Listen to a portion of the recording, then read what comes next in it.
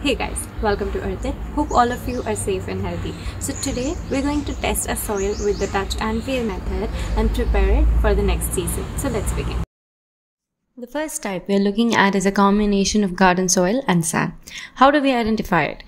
The more deep we go, the soil still remains loose and dry, extremely dry. So this type of soil definitely needs a good amount of coco peat or vermicompost or any organic matter so that it can produce well or maintain the moisture level. Because even when you try to hold it or make a ball out of this type of soil after adding water, it doesn't form a ball, which means it's loose, so the roots get enough air and good move. But they need organic matter to hold the moisture. The next type we're looking at is a very fertile soil with a combination of vermicompost, organic compost, organic manure, and a combination of coco peat as well. So we do notice that after 1 inch of depth, the soil still remains moist and loose. So this way, the plant is getting its nutrients. Even if you do not water for a day, the plant or the soil manages to hold up the moisture and it gives the plants its nutrients on a regular basis. So now, even after watering, when I'm trying to make a ball out of the soil, it doesn't, wherein it's so fertile and so loose that my plant remains very healthy.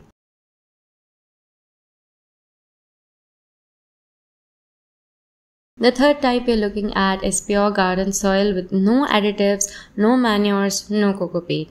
And we do notice that the soil is extremely hard and the leaves will not be able to take this type of a shock if we leave the plant dry for a few days. Like even in sand, the roots have a scope of aeration, but this type of soil doesn't even allow the aeration or the roots will feel claustrophobic. So one solution is either we add aggregates or we keep and retain the moisture level in the soil.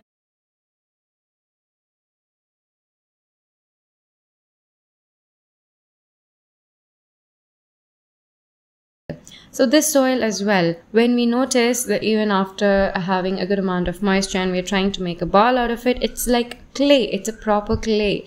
This soil is not so advisable for almost all the plants, but good for most of the medicinal plants that can be grown.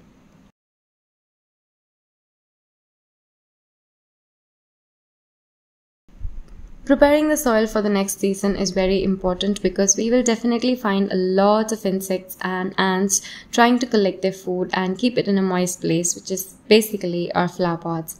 So if we want to change the existing ones, we can place these inside a cup of water. Make sure that the stems are not exposed to too much of water and it's only the roots that's immersed. Add hydrogen peroxide or panchakavyam so that the roots get refreshed and avoids any fungus or root rot.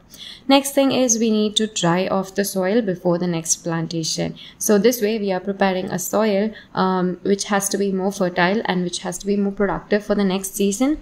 Make sure to remove all the dry twigs and dead roots and spread the soil completely on a flat ground so that the heat, when absorbed by the soil, will keep all the ants and insects away from it. The next step is adding ingredients. So the first one is going to be neem powder. Neem powder basically increases the immunity of the plant that's going to be placed inside, and it will also increase the fertility of the soil and keep the ants away. So this way the development of earthworms is going to be a little faster if you avoid the other insects in your soil. The next one is going to be dried leaf powder. I have given the link in the description below. So this one is also very good to increase the immunity of the soil. Do not add anything sweet like fruit or fresh compost. You can add a little older compost that if you have, because this way it doesn't again attract a lot of ants in this place. Next we are going to add 1/6 of vermicompost and 1/6 of organic compost that we have, like 1/6 in the proportion of the total soil that we have taken, the old soil. We can add 2 teaspoons or 3 teaspoons of bone meal powder or rock phosphate if you're going to plant for a fruit and vegetable garden. Do not overdo with the manure and vermicompost and make sure to just mix the soil really well and check. Have a dry mix first and then maybe we can add our coco peat. Do not add coco peat in this stage. So when you're going to add coco peat, rub it like this so that it mixes up really well throughout the soil. The last stage is adding your seed, but We need to do it only after fertilizing our soil with WDC or any other liquid fertilizers that we get like Panchakavyam, or we can also use FPJs and FFJs to fertile our soil. So this is the soil check I was saying about. So once we know that the soil is nice and loose, it's going to be a very good soil for the next yield. Since the plants are going to have a transplant shock, the ones that have like changed my pot, I'm adding WDC for it. WDC is extremely good. It's going to again enhance the growth of my plant and remove my plants from the transplant shock. So feeding this once in 3 days is really good to get the plant back on track, and it's also going to improve the fertility and increase the rate of germination and a healthy growth for the other plants. So when we are going to start off with a new plant, it's definitely important for us to keep the soil very fertile so that the next set of plants are going to come really healthy and well. Hope this video was useful. Meet you guys in the next video. Until then, namaste.